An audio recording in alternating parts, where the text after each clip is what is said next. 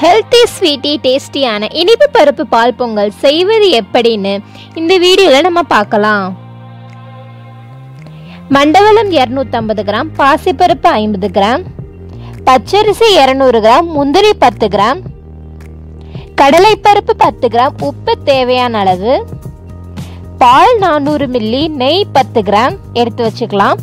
அடுத்து அடுப்புல கடாயில வச்சு நெய் சிறிதளவு ஊத்திக்கலாம்.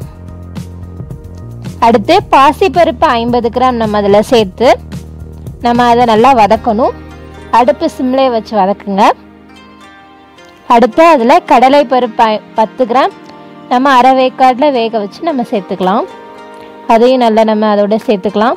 அடுத்து அரிசி வேகிறதுக்கான அளவு செம்பு தண்ணி நம்ம இதில் சேர்த்துக்கலாம்.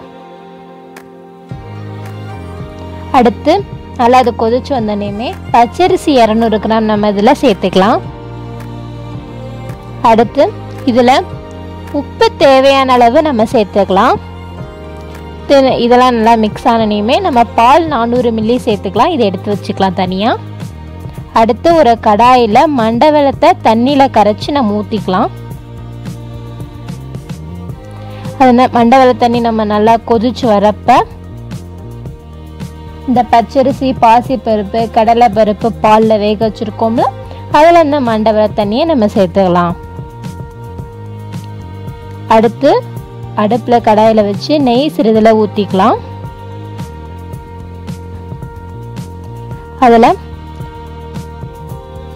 முந்திரி 10 கிராம் சேர்த்து நம்ம ரோஸ்ட் ஆக்கி இந்த பொங்கலை சேர்த்துக்கலாம். இப்போ இனிப்பு பருப்பு பால் பொங்கல் ரெடி ஆயிடுச்சு. இதில் நம்ம பால் சேர்த்துருக்கனால நம்மளுக்கு இது மிகுந்த சுவையுடனும் இருக்கும். இது ஒரு இன்ஸ்டன்ட் ஸ்நாக்ஸ் கூட. இந்த இனிய புத்தாண்டில் இதை செஞ்சு சாப்பிட்டு மகிழுங்க. எங்கள் யூடியூப் சேனலை சப்ஸ்கிரைப் பண்ணுங்க. மறக்காமல் பெல் பட்டன் கிளிக் பண்ணுங்க.